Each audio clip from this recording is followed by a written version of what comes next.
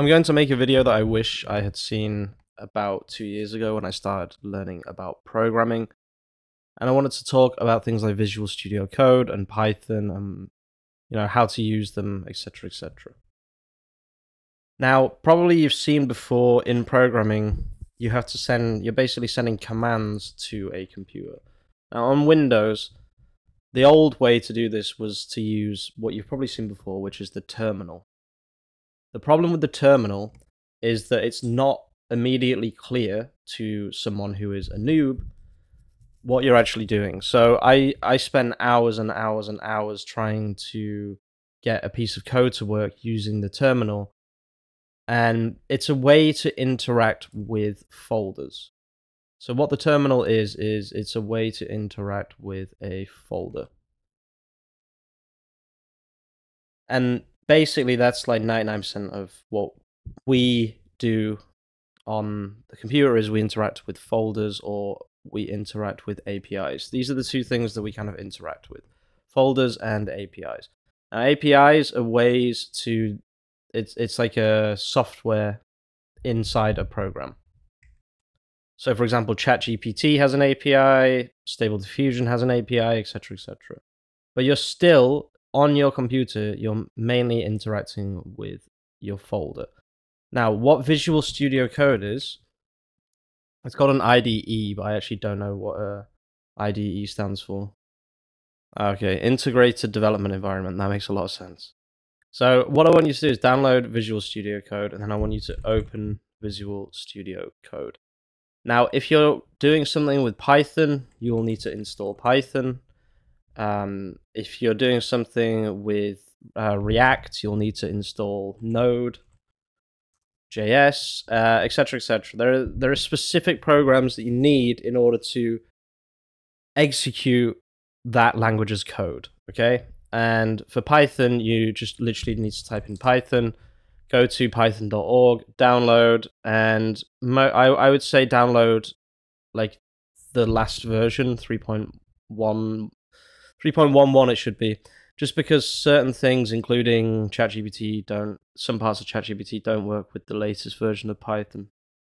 So this is what you will be met with. This is Visual Studio Code. And what this is, it's almost like a visual way to see code and to see files, etc., etc., etc. Sorry for saying etc. so weirdly. Someone told me that I pronounced it incorrectly, and now I'm really weird about pronouncing it. So previously what you could do is you could make a file on your desktop, let's say, so new folder. I can't see my thing. I have them hidden, I just realized. So we'll go in my downloads then. So previously what you would do is you would do new folder, hello. What I mean by previously is what you might be tempted to do as a noob, okay? And then inside the terminal, you would go inside this folder, so you do like cd downloads, cd hello, and then you could add a Python file. So new, I don't know if I think this will work, hello.py. Oops, I don't know if this will work.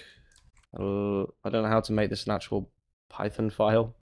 And then you would run python hello.py, okay, but the problem with this is it's really hard to like keep track of what you're doing, etc., etc., etc. So this is why people use Visual Studio Code. So what you can do instead is you can click Open File here, and you can go to Downloads, and you can open the Hello folder. Sorry, it should be Open Folder. Go to I always do that. Go to Downloads, Hello, select Folder, and then you can actually make this a .py file instead of being a .text file. I don't know how to make a .py file outside of Visual Studio Code. So now what you can do is you can interact with different things in the same folder. So here, every time you do new file, hello.text, I don't know, keywords.text, oops. Anyway, you understand the point. You can now interact with other things inside this same folder. So if you write a script that says something like open hello.text and read hello.text, then when you run the script, it will read from the same folder. Okay, so I'll just show you an example here. we'll put in hello.text or in keywords.text, let's just put some random keywords and save that. And then I want to write a little script here that says, now write a Python script that opens keywords.txt and prints the results. Okay, so we'll copy the code here, and then we'll put this into hello.py, and then we'll save it. Now, you can use the terminal, so you can use the command prompt as well if you want. So you can do cd download, cd downloads, cd hello, python hello.py, and then it will just print the keywords, okay? Or you can go to these three buttons here, terminal, new terminal, and then do python hello.py.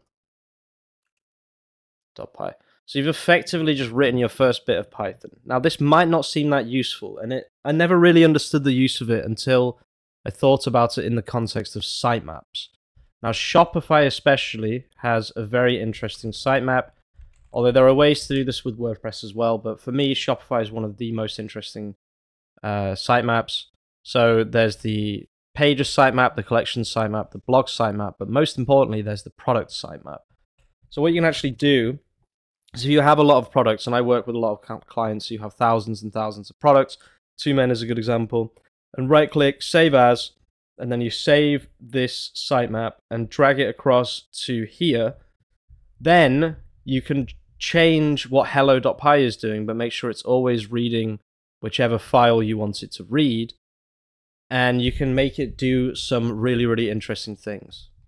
Now, I'm sorry to do the classic, here's one I did earlier, but I can't be bothered going through ChatGPT right now. It takes about half an hour for you to go from having the sitemap, knowing that you want to write the site, read from the sitemap, to having a ChatGPT created script, which will search the sitemap and give you all the information you need.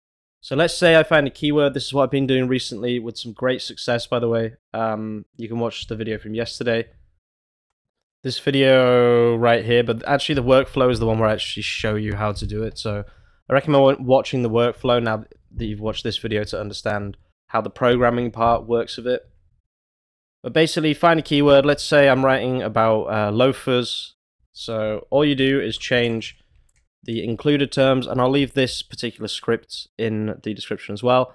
And then excluded terms here. So let's say you have women's loafers, and you're writing an article about men's loafers, then you can exclude the term women's. And then all this is doing is the exact same thing. It's just a bit more of a complicated script. It's only 39 lines. It's actually a pretty simple script in terms of what it's doing, and it's not doing any scraping. There's only 2 imports. There's no ChatGPT API. There is no API here at all. And all you do is, same as before, you run the script. This time it's still called hello.py. Okay, so it's giving me an error, and it's really important to kind of understand what an error means. Okay, so no such file or directory, sitemap products 120. It makes me instantly realize that I forgot to change the name of the file that we're reading from. And this is why I wanted to show at the beginning that it only will read a file that's inside this folder. So it's looking inside the folder hello. You can see right here it says hello. I'm inside the folder hello. So that's why it didn't work. Even though sitemap _1 in brackets 20 does exist on my computer. So now if I run this, it should give me a list of all the loafers on my website. So that's one really, really useful thing that I've been able to teach myself in the last, it's taken me about 2 years, but a lot of that 2 years wasn't really needed. You just need to kind of understand the basics. You need to understand that you need to use Visual Studio Code to develop things. You need to use ChatGPT to write your code, and it can do a very, very good job of writing code. You just have to be ultra specific. Now, one thing I'll say is if you don't like the output, or if you need to change something, or if there's an error, so let's say before I really knew what I was doing, I would probably have just put this error into ChatGPT and it would tell me what the error is. So it says this typically happens when the file is incorrect or the file does not exist in the specified location. And yeah, that was the problem. So it's correct. Now, like I said at the beginning of the video, there is another one. There's APIs as well. And APIs are pretty simple to work with as well. So here's another example, this time using an API. Basically, all you have to do is import OpenAI, and then you need to set the OpenAI API key, and then you just need to use the documentation for OpenAI. So if you just go on Google and type in ChatGPT documentation, you can put this into ChatGPT and ask you to write you a specific script that you want. Oh, this is pretty interesting. This is a custom GPT that looks like it's specifically designed to do exactly that. So that's pretty interesting, but I would probably rather just do it myself. So yeah, this is what you need. You can go to the overview, you can go to the quick start, just set it up, get ChatGPT to write you a script, and then you can see here you can actually have different prompts which are changed together, and that will end up writing you content using an autoblogger.